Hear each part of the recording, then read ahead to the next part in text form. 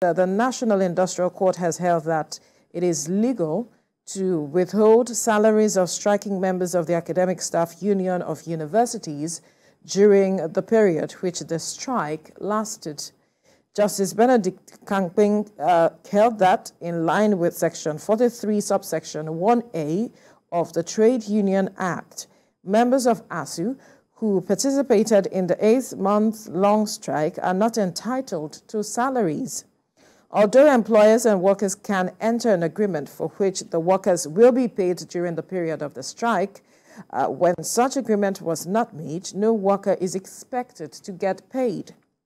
Now, the court also held that the federal government cannot force ASUU to accept payments through IPPIS so long as they conform to their budgetary allocation. It adds the federal government was wrong to have imposed IPPIS on ASUU. The court also held that, in line with Section 18 of the Trade Dispute Act, no employer shall embark on lockout and no worker shall embark on an industrial action when trade dispute is apprehended and a reconciliation ongoing.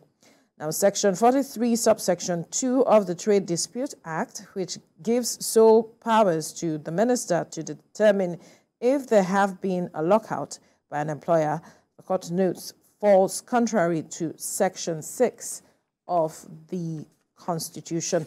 Well, we have our correspondent, Celestina Area, to help us better understand some of the rulings from the Presidential Election Petitions Court, as well as the National Industrial Court. Celestina, help us perhaps understand better what the Election Petitions Court is saying with regards to the APM, the case brought before it. Is it that the APM did not have the certified true copies while coming to the courts today, such that is seeking adjournment of the matter? Well, Veronica, on the 26th of May, the Supreme Court delivered judgment on the issue of double nomination brought against now the Vice President, which was brought by the PDP, saying it had double nomination. The issue was decided by the Apex Court and found out that there was no case of double nomination.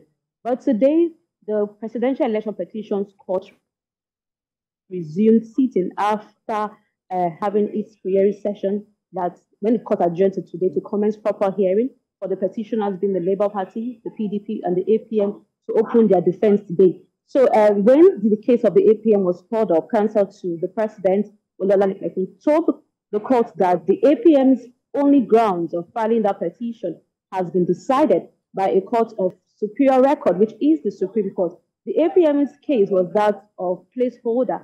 They had alleged or argued that there's no such thing as a placeholder in our constitution or in our laws, that the manner at which the vice president, as at that time elect, was selected by the president-elect as then was unknown to law, that there's no such thing as a placeholder, that Kebri Masari was used as a placeholder for Kassim Shettima.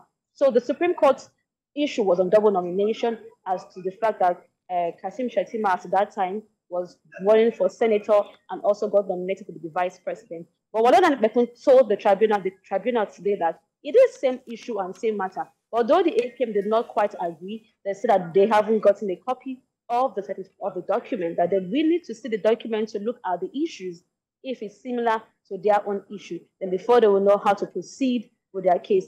But let's also bear in mind that if they find out that that issue is similar and the Supreme Court has already decided on it, I believe they will be inclined to withdraw it. Otherwise, they will still want to proceed or pursue their case as they so please. Now, moving over to the National Industrial Court, which today has delivered judgment and has also said that no work, no pay in terms of ASUU members who participated in the long strike that started from February 14th up to when it was called off. And remember that that strike was called off by the court because ASUU and the federal government were having negotiations, were having meetings. The issue ASUU raised has to do with their salary increments, emoluments, and the use of UTAS against the federal government IPPIS.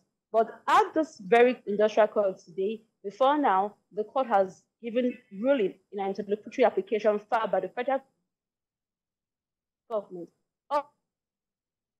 ordering ASUU to return to the classroom. Ordinarily, they wouldn't have. But ASUU, as at that time, were very upset that they were having negotiations. The federal government came to the industrial court. But today, the industrial court found out that it is legal for the federal government not to pay ASUU for the period at which they went on strike. And the court backed that up with Section 43, subsection 1 of the Trade Dispute Act. And also looking at the ILO Convention, that is number 87, and other applicable jurisdictions, that the federal government should not pay ASUU and is legally binding.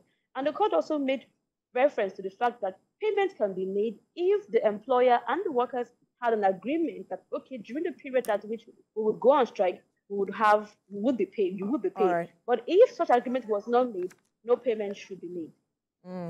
I'm wondering the reactions we will be getting from ASUU with regards to this judgment coming from the National Industrial Court. But we must thank you, Judiciary Correspondent Celestina Area, for bringing us up to speed.